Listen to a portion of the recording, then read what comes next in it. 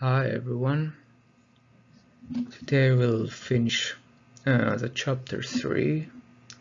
So this is the module 5 and we'll introduce some new concepts for the categorical variables, which are we'll introduce the pie chart, the bar chart, the contingency tables, and also some more concepts in the actual regression, like lurking variables.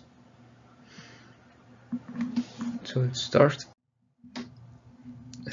So most of the times prediction made using regression equation can only be trusted for values of x, which is the explanatory variable within the observed range of our data.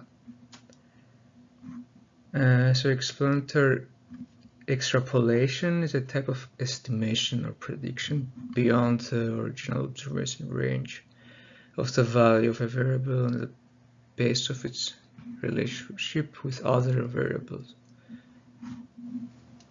So predicting outside this range is called extrapolation, and by doing this you might get ridiculous predictions. But let's say an example. It's like an example is predicting the death rate in New York for the year 2020, which is, this is like, if you're, this is the previous example, which was like we had that data till the end of 1970. So that's why it's 2020. So you can make it based on that example. This is like a ridiculous prediction because we had data up to 1970. So let's start with outliers.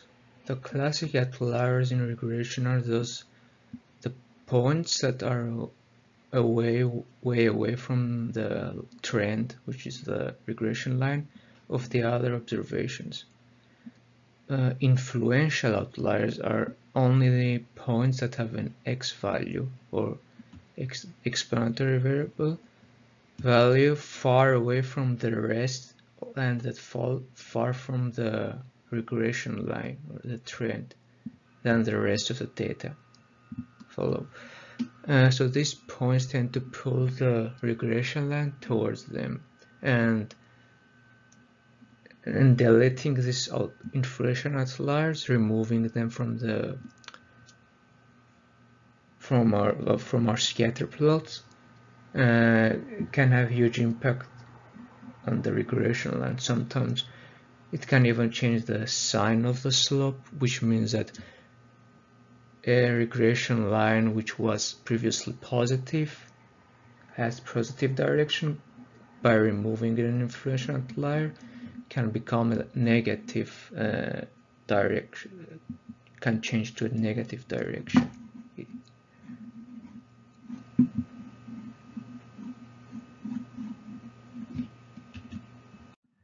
So we'll start with this example. So in this example we can see a plot which is a scatter plot, and it has the college GPA on the x-axis, or it's the explanatory variable, and the age, which is our response variable, on the y-axis of several students.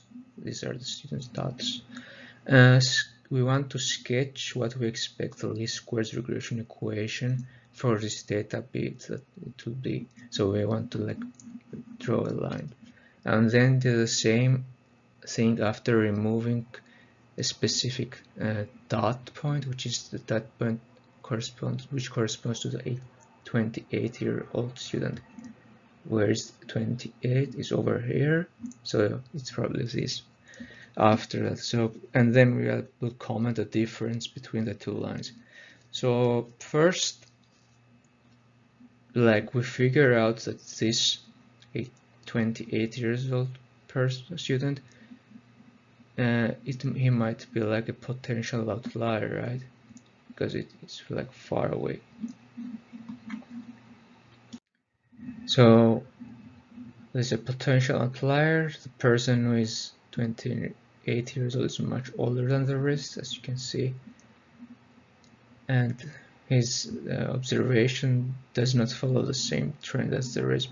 He's an influential outlier, but we don't know that yet, but we assume that, right? So let's think how the line will be. It will be like, so since there exists here, we know that the line has to be something like this, right? So it will be positive, very weak positive, so right? Direction would be positive, strength weak, and linear. Let's draw that. So this is the regression line if we keep the potential influential outlier in our observations. And as you can see, it has a regression equation line. It has like positive slope. Also, its strength is weak. And now let's remove the potential influential outlier from our data. And if we draw a line this time, since there doesn't exist any this point, this data point, we'll try to be as close to our rest, the only data points that with our sample has, right? So we want to have the minimum distance from our data point, which in other words we want the minimum residual, right? So as you can see, this time it has a negative slope, and the age, the older student this time, students get a lower GPA, right? As the X increases, the GPA decreases, while previously it was the other way around, right? And let's continue.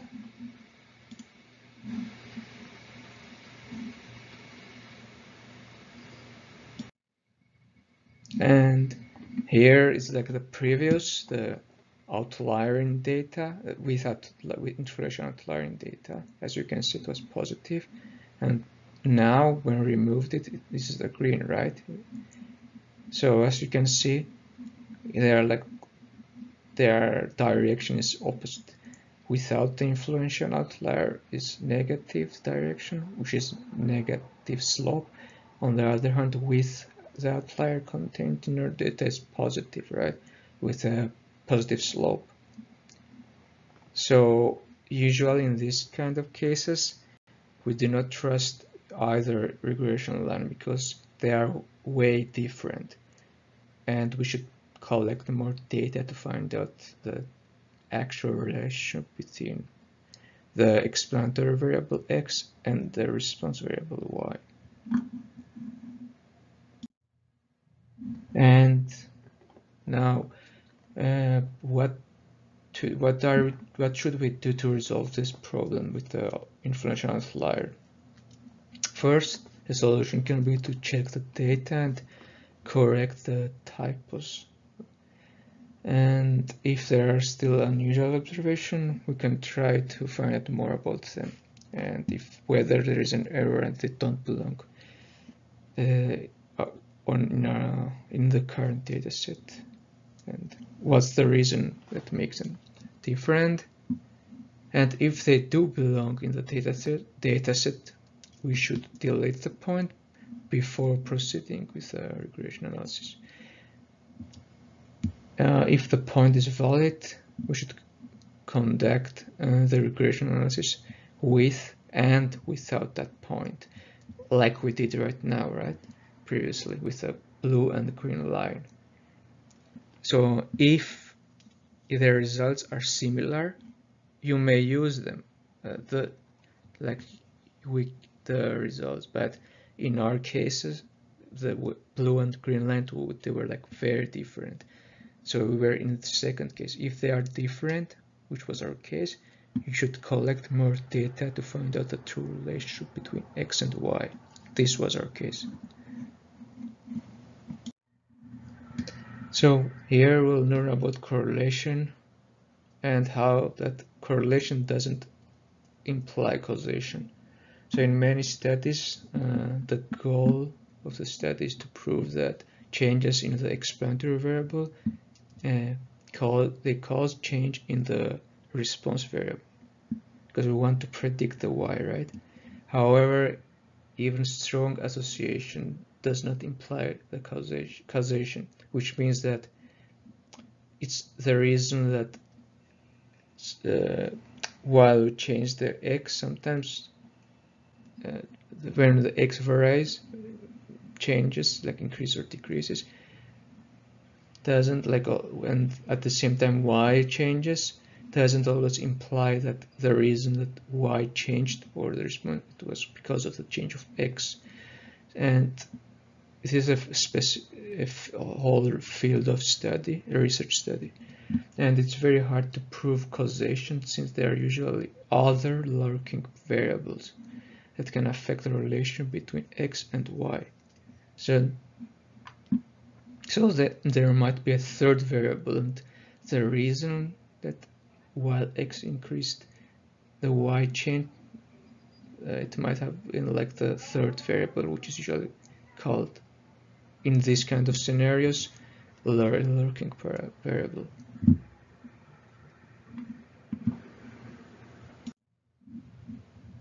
An example, I will see some examples about this kind of scenario. So first example is that it's about the newspaper report, which says that decaf drinkers have higher blood pressure levels than the regular or non-coffee drinkers. And the question is decaf bad for your health? So first, our explanatory variable, we have to think what's our explanatory variable, our x. So we want to know when something changes, how it affects our blood pressure. So our explanatory variable is probably when we change the coffee type, how it affects our it will be the choice of type of coffee, the choice of the type of coffee people choose to drink, right? And we want to like examine how predict how the blood pressure will change. So the explanatory variable x will be like the type of coffee, and the response variable the blood pressure. This means that the x variable will be like the type of coffee, decaf or with caffeine, so it will be like will have like two categories. Thus it will be a categorical variable x, right? On the other hand, the response variable will be the blood pressure, which is scale, and it takes values from an interval, so it might have the decimals, right? So it is a quantitative variable. So our x variable is categorical, while our response y is quantitative. We've never seen like something similar till now, right? And we have to think about the graphical summary. We know we can't do scatter plot because they are not both quantitative. In this case, so we'll do side-by-side box plot where one box plot will contain the group probably for the group of decaf, and it will measure the blood pressure scale, and the other one on the side it will be for the other group of category group of X, which is the category of coffee with caffeine, right? So it will measure the corresponding like blood pressures scales. And in this example, we can think like a guess, and potential lurking variable is the blood pressure levels before they choose to what type of coffee they will like drink. So before like they choose which their X category, right? So we don't have any information whether they already had high blood pressure, or if the reason that they have blood pressure is indeed their choice of the X. That's why this is a potential outlier variable, like potential lurking variable.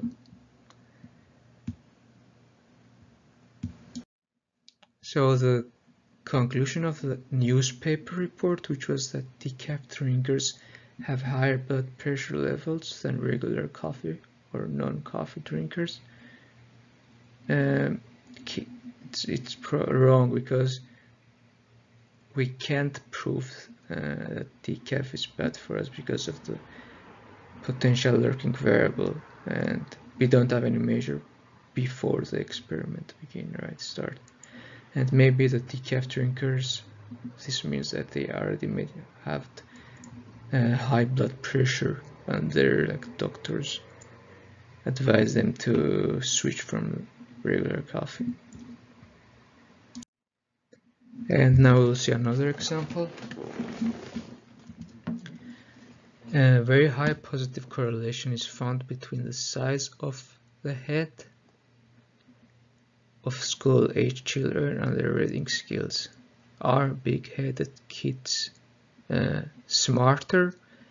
So this can be translated, are big-headed kids like they do better in reading skills? They have better reading skill. So we want to see whether changing the size of the head will change. It will be like we'll be able to predict if the kid is smart or it has good reading skills, right? So our experimental variable will be like the head of the size of the head of the the children, while the response will be the test of reading skills. And which this means,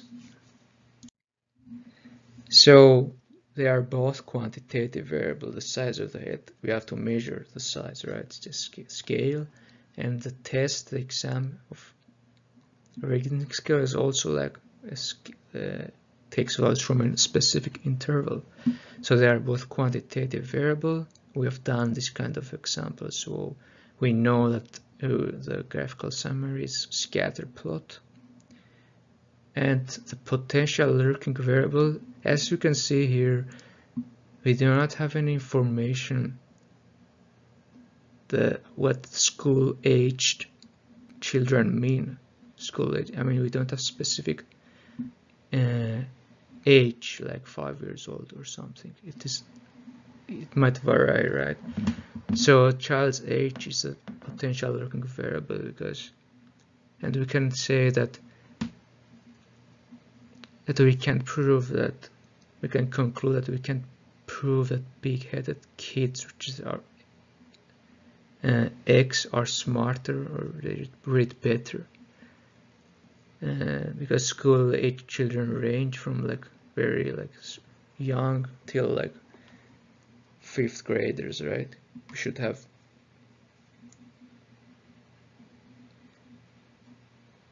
more information. So the example 3 in the section of lurking variables is about smoking. So the study says, so we had thousands of studies over the years that they conclude that smokers have much higher incidence of lung cancer than non-smokers. So does smoking cause cancer? That's the question. So the explanatory variable will be like categorical variable, since it's either smoking or non-smoking. So, and the response variable, it will be the cancer, so it's either yes or no, so they are both categorical variables. Yes, no, two categories, yes, no, two categories. And the graphical summary this time, it's something that we haven't yet done. We will introduce today. We will either do bar chart or contingency table. So we'll see these two soon. And this happens because they are both categorical variables. And we have to think like about the potential lurking variables. So smoking might not be the only thing that makes someone to have cancer, right?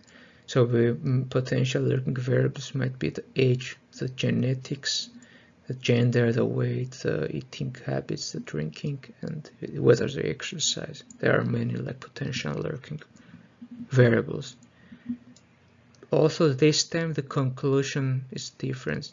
It's, since we have this first row sentence which says thousands of studies over their years, we can say that only after like thousands of studies all over the world, taking all of these other lurking variables into account, since they took into account probably the lurking variables, and they found consistently like that instance of cancer is higher for smokers than non-smokers. We can accept that smoking causes cancer in these kind of scenarios, since because of the thousands of studies. Now we'll see another example in this section of lurking variables. So the example says that teacher salaries vary dramatically from state to state. What is the relationship to the student learning? Data from NCE statistics for the 2013 school year was used for the following analysis. So this plot, the scatter plot, represents regression of average SAT math score, which is on y-axis, the response variable, versus the average teacher salary for each state. So the average teacher salary is on the x-axis, and we want to describe the relationship between two variables. The two variables, which is the teaching salary and their score in the SAT.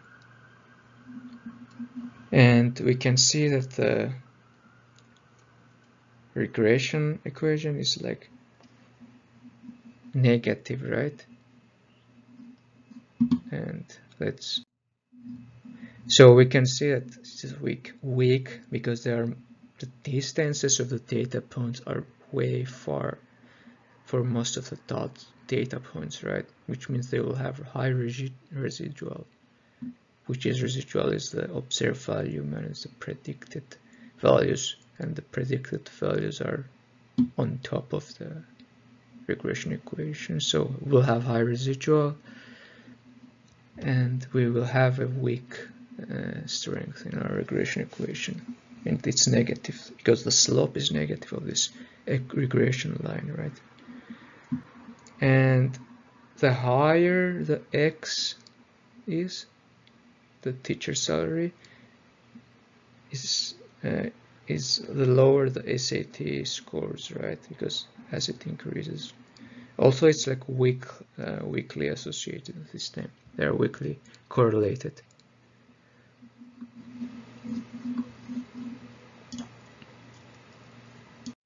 In the second question, we have a scatter plot again here, which represents this regression of average SAT math score, which is on y-axis, is a response variable over here, versus the percentage of students who took the test for each state. This is on x-axis. So we want to describe the relation between the two variables, and we can see again it's this is negative. The direction is like negative, and this again it's this time it's also this time they are closer. The residual layers are smaller, right? They're not like scattered. So we can say that since they are not scattered, they're close to our equation line. We can say that the strength of the regression line is fairly strong, and it's clear that we have negative linear correlation because the slope is negative. And the states where most students take the SAT have lower average SAT scores. So it means that the higher the percentage, the lower of people to take the SAT, the lower the scoring, the average score in SAT. And finally, the last plot that we have is this one, where on y-axis we have again the average SAT math score, and on the x-axis we have the average teacher salary, which is like in the first question with a blue line for each state. But this time the states have been split up into the states where the percentage of students who took the SAT, it was low, so not too many students took the SAT, medium, and high. So the red line here, the dashed red regression line, corresponds to the states where the percentage of students who took the SAT test, it was low. On the other hand, the black one is the regression line where the states where at which the percentage of students who took the SAT test, it was high, like many students took in these states the SAT score. And lastly is the green line, which is the average, like the green regression line represents the states where the percentage of students taking the SAT test, it was like medium, which is more like the average, like the one that we had, right, in the general case, without introducing this new variable, which is the percentage by state. So for states where a low, the red, or a high percentage, which is the black, of students take the test, average, we can see it's there, we have positive slope this time. So for low and high percentage students, when they take the test, in these states, the average SAT score is positively correlated with the teacher salary, because they have this black line and the red line, they both have positive slope, right? And the direction of these two lines, the red and the black, is positive. So as the teaching salary increases, their SAT score increases for these states with a low and high percentage of students. But on the other hand, for the green, which is the medium like case, the average, for states with a medium percentage of students taking the test, the average scores again is very weakly, like negatively, because the direction is negative and the slope correlated with teacher salary. So this time as x increases, the SAT decreases.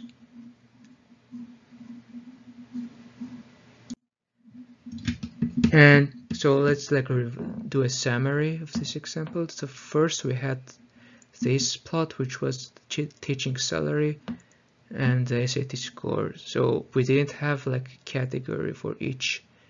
We didn't have the variable of low, high, or medium, like percentage of students taking the test, right? It is the question, the line, exactly the same line, regression line in question A, and we didn't consider the variable of low, which specified the low, if whether the percentage of students were low, mid, or high of the corresponding of the states. And we can see there is a negative slope, and the direction is negative and weak as the green line, right, which was the medium. And when we added the extra variable, we can see like the only the green line remained like similar to the average case. The other two, the high or low, changed direction. Now they are positive direction, positive slope. So this is called like Simpson's paradox, and in this example, the states with low and high percentage of students taking the SAT, the relationship between average SAT scores and teacher was reversed, right? Because the direction of the red and gray, black changed. So when we added the new variable, the relationship changed. It was reversed, right? When we include the third lurking variable. So this is called the variable that we added was a lurking variable, because it changes. This is called like Simpson paradox. So in theory, like theoretically, the Simpson's paradox is the relationship between y, or the response variable, and x, which is the expanded variable. It's when it changes when we add a third variable, like we did. In our cases, they were like the average SAT, teacher salary, and percentage. So this is the theory, like the definition of Simpsons. So when we add a new variable, the regression line changes the direction. And this is you will have to know both direction, right, for the quiz, especially for the upcoming. So you can start from here and they can ask you the other way around, right?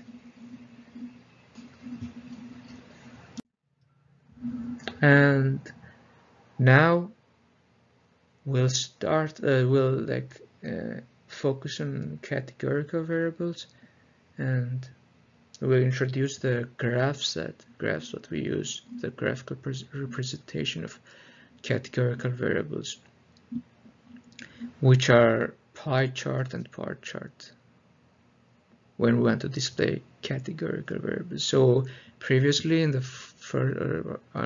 third lesson, I think, we introduced the graphs for when we want to represent quantitative, which was the histogram, the dot plot, step and leaf plot.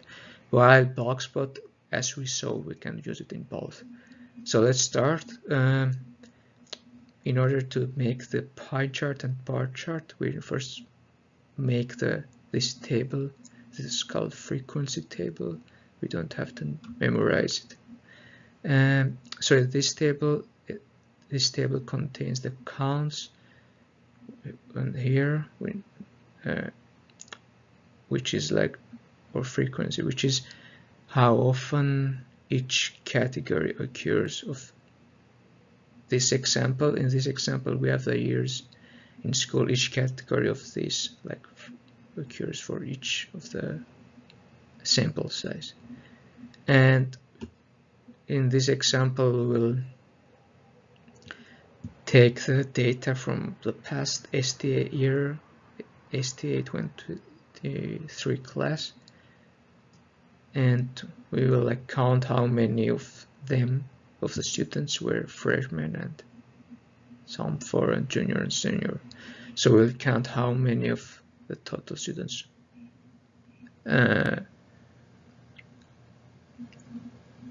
were in each of these like categories. And then so we had, out of the 144 students passed the last year at STA 23, 7 were senior, 24 were junior, 44 sophomore, and 69 freshmen. The next step is to like calculate their proportion.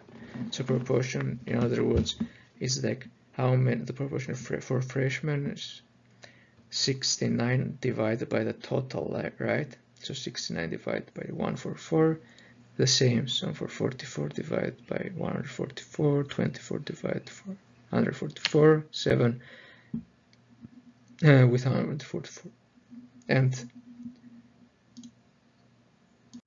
so the proportion is calculated, for example, this one, by dividing 69, which is the count for students who were like freshmen, divided by the total 144, and this is the calculation. That's equal 69 divided by 144 is this proportion of the freshmen, and we can find the percentage by multiplying this by 100. So these are the percentages. So first we will make the bar chart. To make the bar chart, we only need the first two columns, which is the group name, the category names, which is the freshman, which is freshman, sophomore, junior, and senior. These names. On the other column is that we need is the count column, which correspond in each like year, school year, right? So only we need these two to make the bar chart. And the count shows it counts the occurrence of each category, like how many they were like freshmen, etc. So these are bar chart. As we can see, all 4 categories are spaced equally, and the rectangles, the 4 rectangles, have the same width, and the vertical scale, which is the frequency or count, starts from 0, and the increment is like in equal like reasonable steps, right? Because the maximum is 69, and that's why we use these increments. And in actual bar chart, you don't have to put usually they don't contain these like labels 69, 44, 24, and 7. You don't have to put this. I just did to make it more clear for you. So you can skip this top numbers, because we can clearly see it from the y-axis that this is 69 and this is 44, etc. Now we'll make the pie chart. To make the pie chart, we need the first column, which is the names, but this time we want it, the second column that we will use is the percentage of the proportions. So we use this and this. So the first and the last columns. So this is how our pie chart will look like.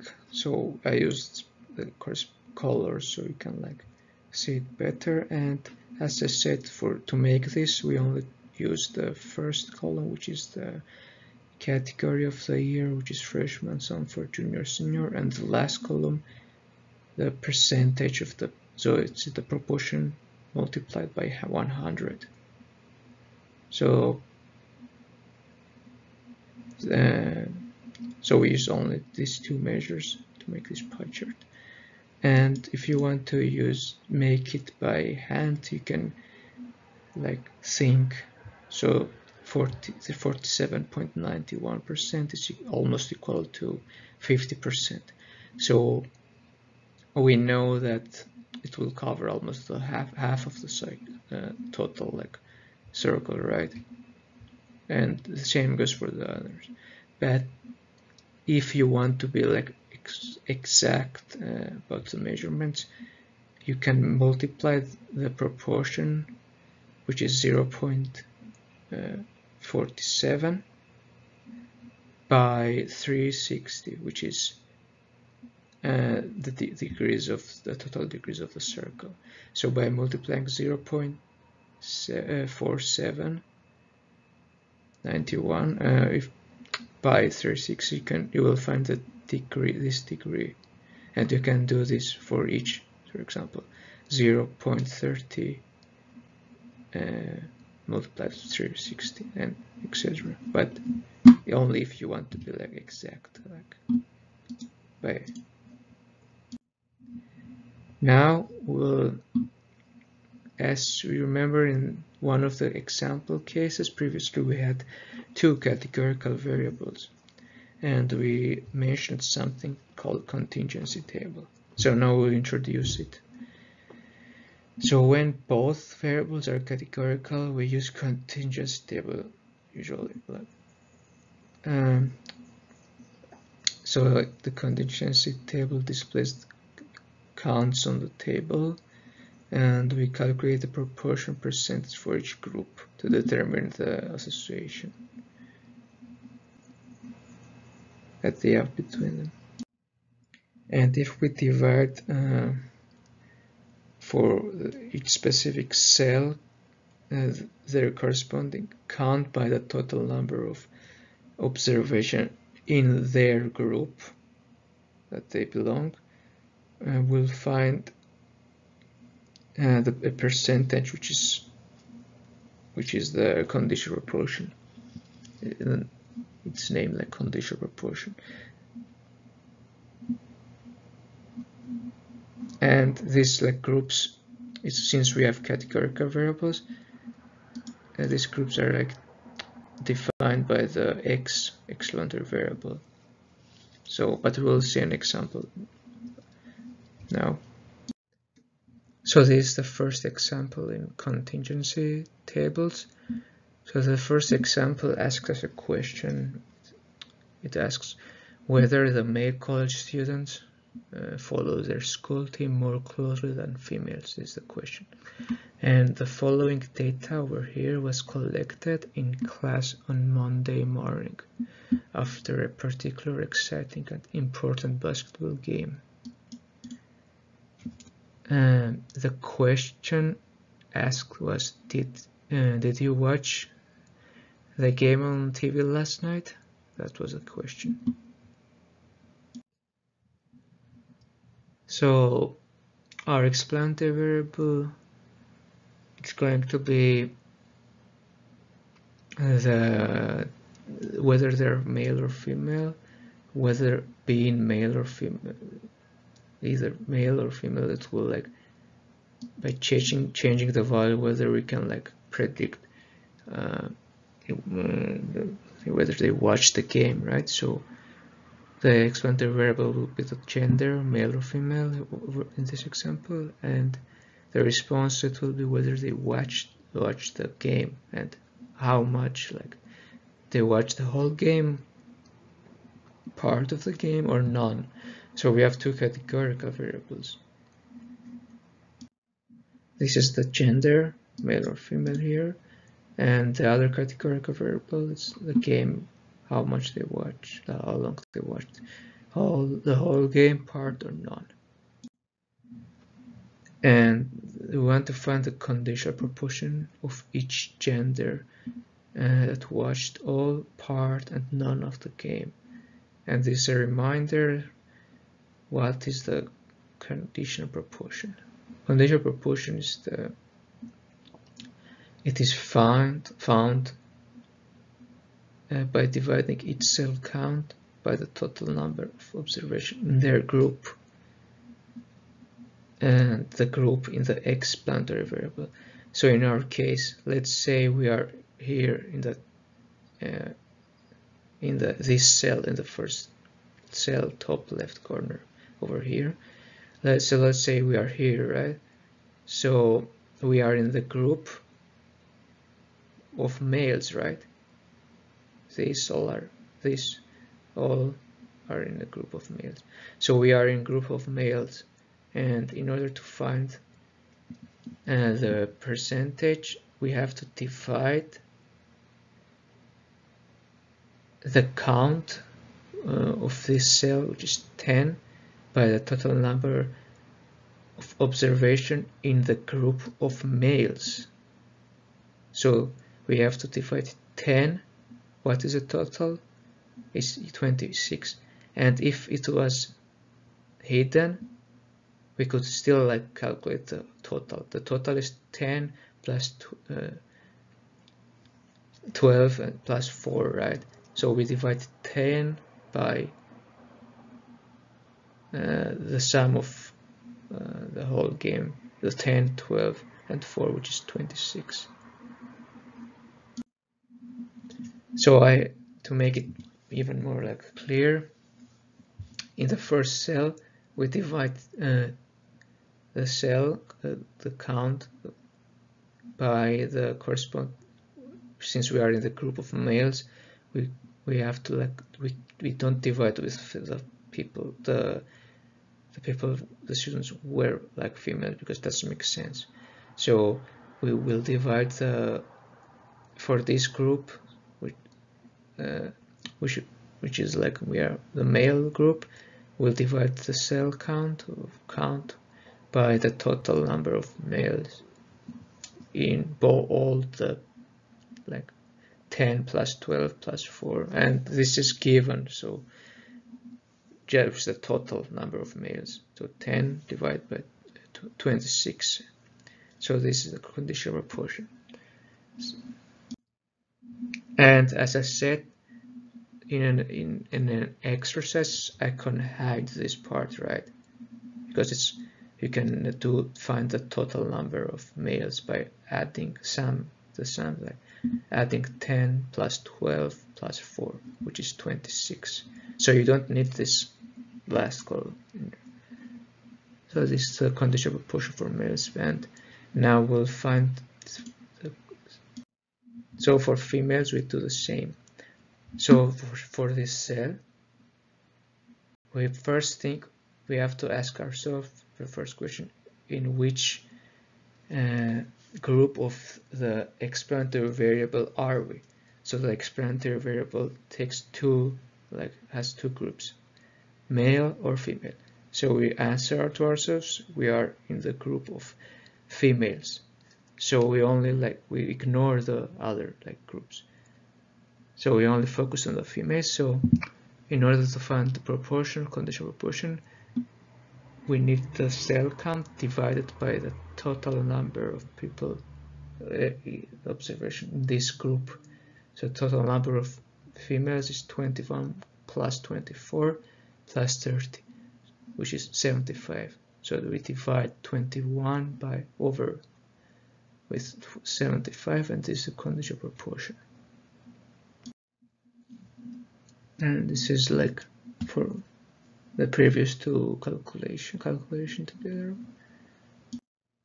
Now let's I only hide the sum of the table. So let's say we are in this second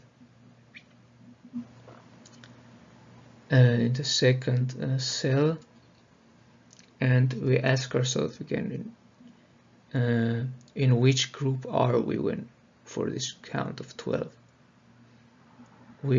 So x is equal to what? So x is equal to male, so we are in the group of males. So we ignore the female horizontal line over here. So in order to find the proportion for this proportion, we divide 12 by the sum of the males, which is 10, which is hidden, plus 12 plus 4, which is 26.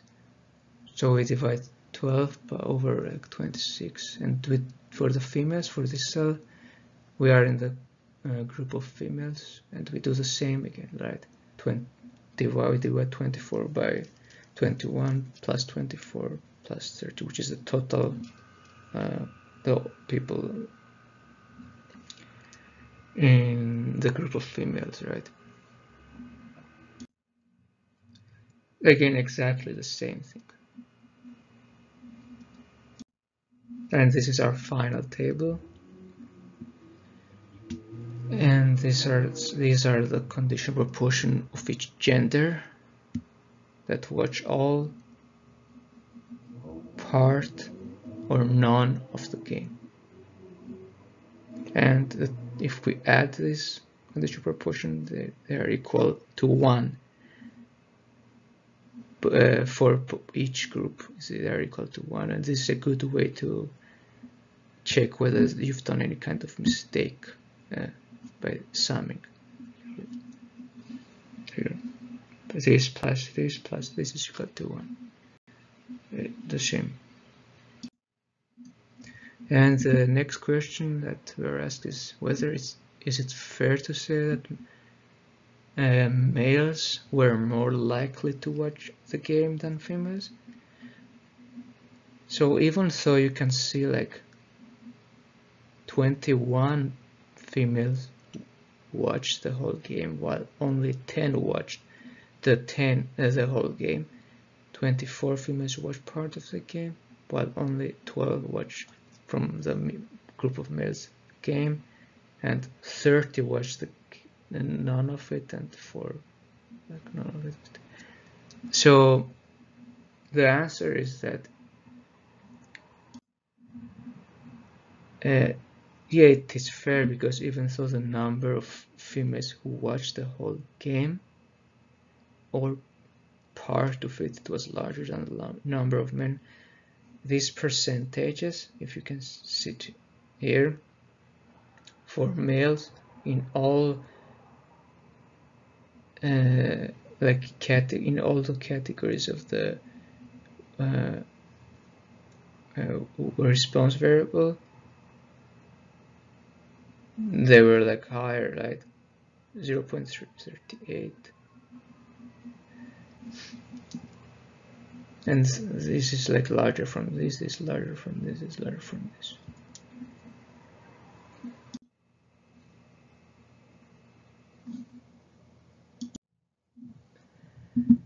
So again, the Simpsons paradox, we said this is the direction of association between two categorical variables.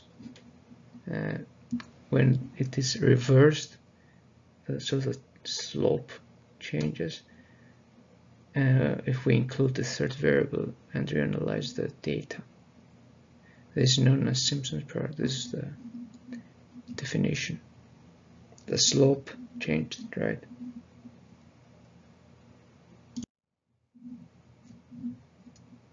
And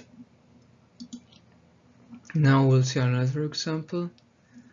A study in United Kingdom.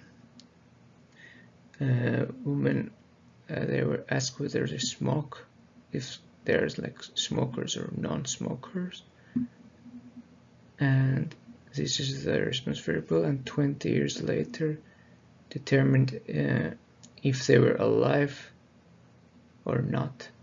So data appears on the table below.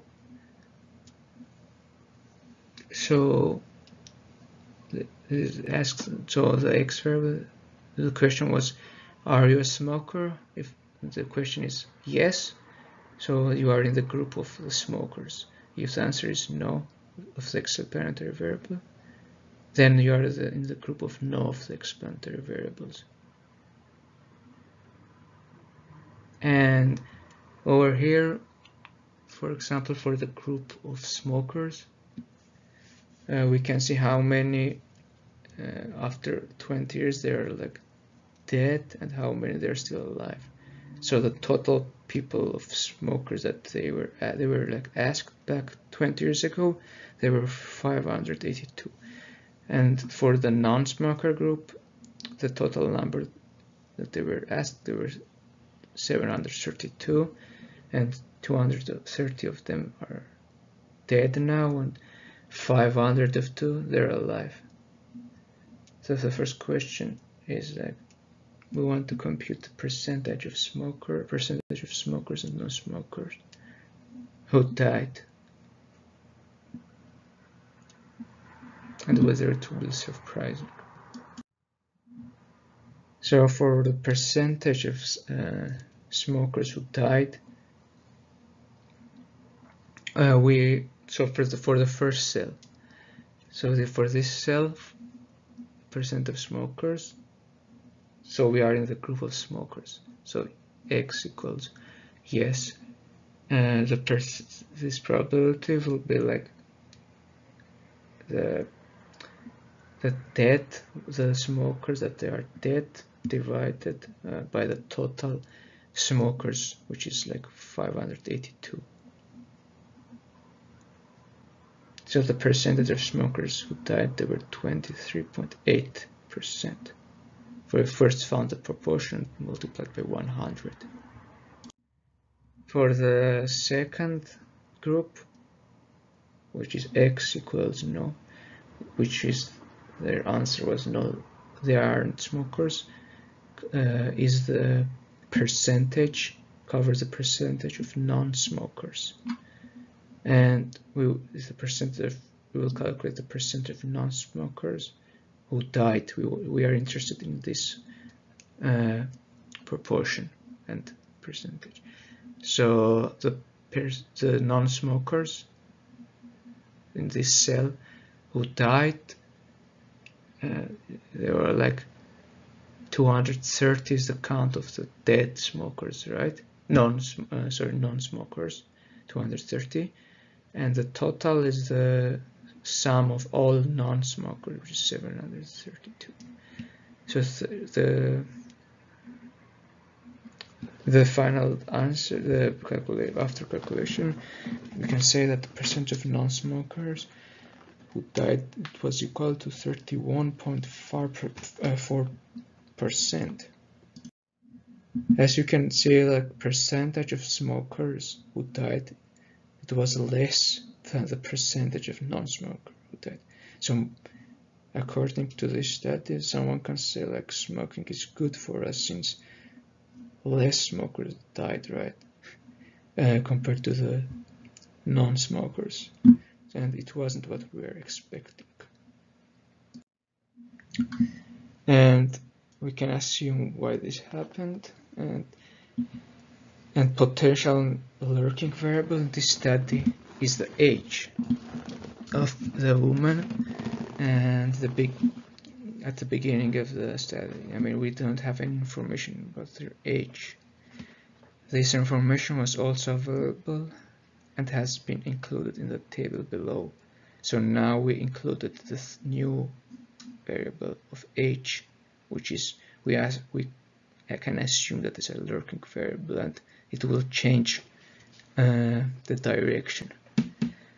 So we will now compute the percentage of smokers and non-smokers who died for each age group. And what does the data suggest about the effects of smoking? So we will do this step by step again. So ignore this table for now, and so this time we want to calculate So the new variable that is introduced is this, the ages, right? And we want to compute the percentage of smokers first who died for each group, age group. So first, for this, we ignore all the age groups since we are in the specific age group, and we also ignore the non-smokers. So we focus on the smokers and this age group. And to calculate the percentage of smokers who died at this group, age group, we need the dead people of this smoker group, which are also in the group of this age, divided by both dead and alive smokers in this age group. So in other words, the total will be like in the same, like it has to be in the same age group and smoker. So we can find this easily because the total this time it will have the smokers and in this age group the people in this age group which were smokers, all the people which were in this age group and smokers. So this is like 5 plus 174, and we divide the dead people by all people in this when x is yes and the lurking variable age is equal to this age.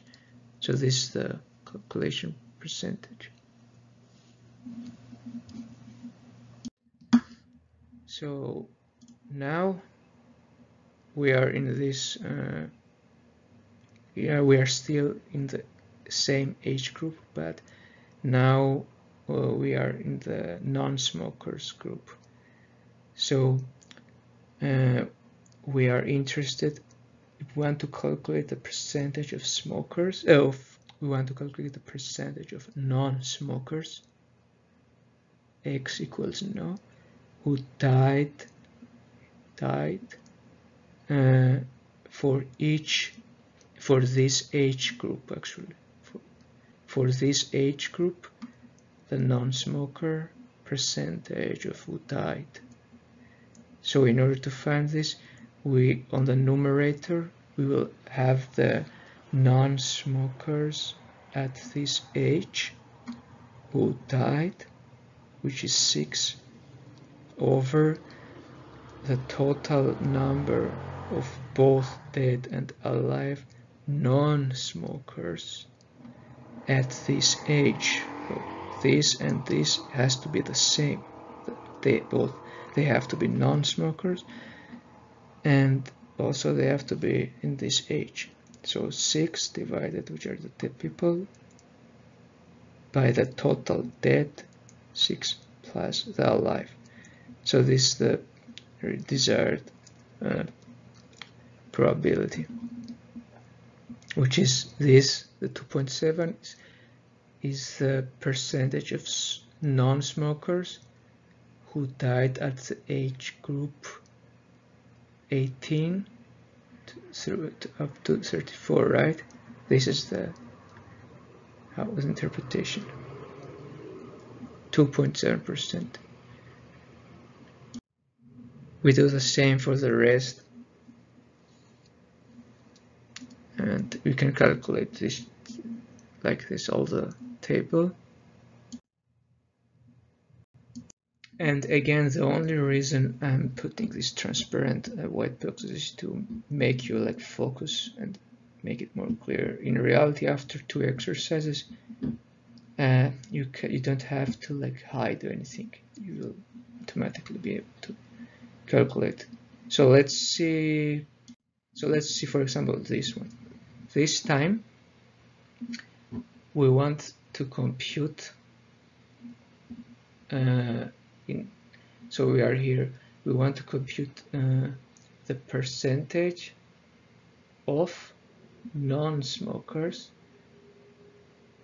who died at this age group. Who died. So it's 40 divided by the total number of non-smokers at this age group. So it's 40 divided by 40 plus 81. So this is the percentage of people of non-smokers aged 54 up to 64 who died. Is the percentage, it's very high. And the final category of the lurking variables, this age, and we do the same, exactly the same. So our final table will look like this. So each of these categories, the percentage, as I said, is a percentage of smokers or non-smokers at each of the corresponding group who died.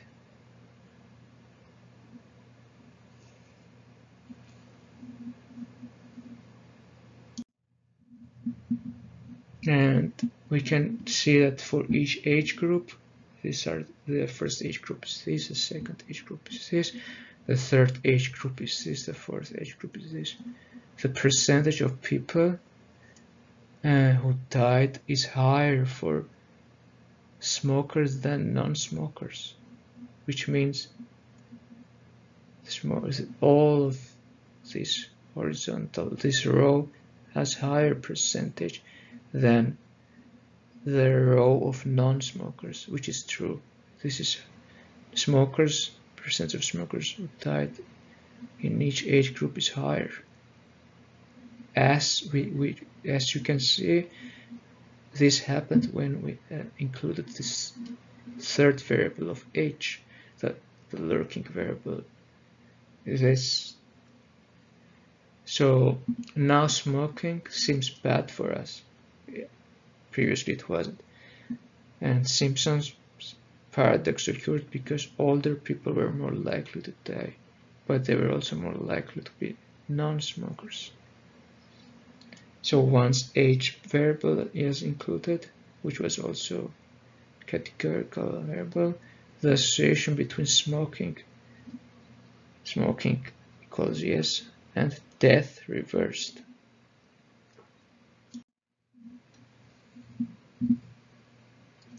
And the final question is for each age group over here. For each age group, we want to compute the difference in the proportion of smokers and non-smokers who died, and then compute the ratio of the two proportion, which is called relative risk, which comparison difference or ratio best illustrates the effects of smoking on this one. So first we will compute the difference in proportion of smokers and non-smokers for each age group the non-smoker who died. So since the difference in the proportion of smokers and non-smokers of the people who died is we have to take the difference of the already computed percentage of smokers and non-smokers who died on each age group. So the difference is 2.8% minus 2.7, so this is the difference. So we do the same for this age group, the difference 17.20 minus 9.15 same.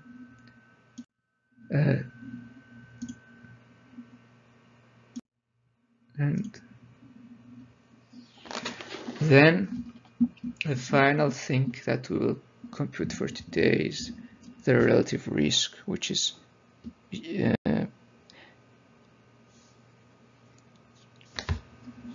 which you will see now. The relative risk is a ratio of the two proportions of the smokers and non-smokers who died at each age group. So we have to divide the division. We have to divide the smokers of each age group who died, the percentage of the smokers on each age group who died.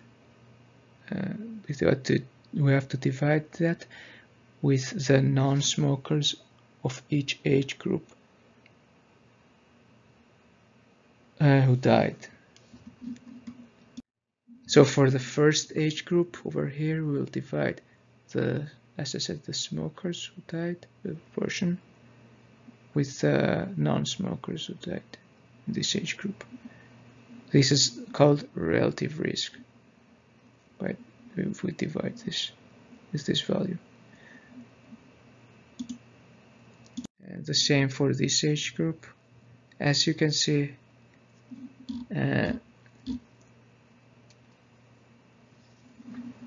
so the relative risk here is 1.81. What does this mean? So this means that the smokers, okay, this means that the people who were like at the age of 34 up to 54, for these people, it means that smokers at this age group, they were almost twice more likely to die compared to the non-smokers, which is the denominator. So someone who was smoker and he was 35 up or between 35 and 54 years old, it has almost 1.81 times more chance to die compared to someone who was non-smoker in the same and in the corresponding age group. This is what relative risk means, and again, I will interpret the second age group, which is more interesting. So in the last age group, what does the relative risk mean for this age group? So what's this value? So it means that for this age group, 65 plus years old, the smokers, since we divide the smoker percentage, the smokers, they were 1.002 times more likely to die compared to the non-smokers, which is for this group is almost the same. And this is like the table, so we can see this is the highest. So if you are in this age group, 35 to 54, you really don't want to smoke, because you will be more, if you are a smoker, you will be 1.81 times more likely to die compared to the if you're a smoker. And this is a difference and the relative risk in the same table. So these were calculated in the previous slides. I just add them up in one table. And now we can say that the relative risk is a better way to compare these probabilities percent probability of dying, because it illustrates better the effects of smoking. As just said, in the age group of 35 to 54 years old, the relative risk was 1.81, which means almost twice the chance to die from smoking than non-smoking for the corresponding age group, right? So this is a summary of this last example. So in the beginning of question B, we were told that a lurking variable, which was h, wasn't counted, right? And we were given this, and we were asked to find this. So we had this at the end of question B, and in question C we were asked to find the relative risk for each age group. And we used the calculated values for non-smoker and smoker probabilities for each age group that there will be dead, and we use these values to find the relative risk, right? Someone could skip like the question B and just give this information which was given at the beginning of question B and directly ask you to calculate the relative risk, right? And so you should know that in order to find this first value, you should divide this by the total of 5 plus 179 and find a percentage, which is 2.8, and also you have to find the 6 over 6 plus 213 and find this percentage, and then use them, divide the 2.8 by 2.7 to find the relative risk. So this step, the second step over here, can be like skipped, right? Someone might give you this and ask you this. So this was like step 2, something to make you understand it easier. So in quiz I might give you these values and ask you to find their relative risk of like dying.